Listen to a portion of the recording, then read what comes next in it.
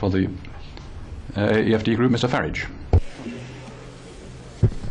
President, we're in the midst of an economic and increasingly humanitarian crisis, and yet Commission President Barroso is not here. Indeed, Herman Van Rompuy is not here either. Not that it really matters, because they're not prepared to listen to any debate or any argument.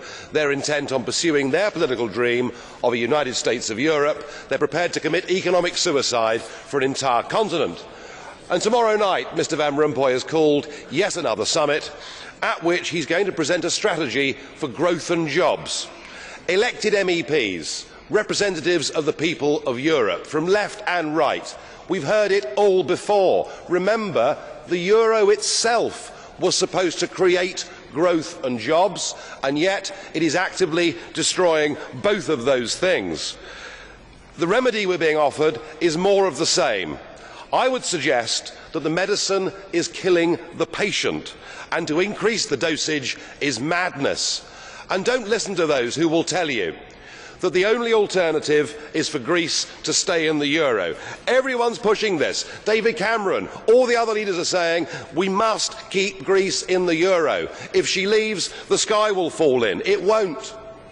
There'll be a few difficult weeks, and then things will settle down. There'll be a boom in tourism. Investment will start to come back into Greece. Innovation will start to come back into Greece as people start making products to beat expensive imports. Indeed, Greece outside of the Eurozone may well provide to be an inspiration for Spain, for Portugal and many other countries. We need to recognise that a terrible mistake has been made. We must resolve to put it right. We've got to give people hope, because out there now is absolute despair. We all remember Dimitris Christoulis, the 77-year-old former pharmacist who shot himself dead outside the Greek Parliament. But he is just one of a growing humanitarian disaster. Huge increases in suicides in Italy, in Greece, particularly from people running small businesses who cannot see a way out of the problem. Children being left in increasing numbers outside the doors of churches because they can't afford to feed them. Our leaders are too callous to listen and care.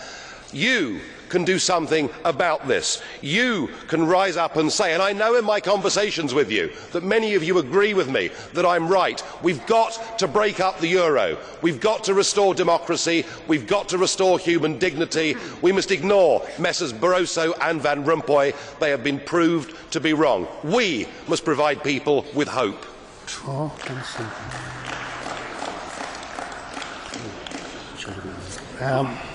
Kollege, da ist eine Frage.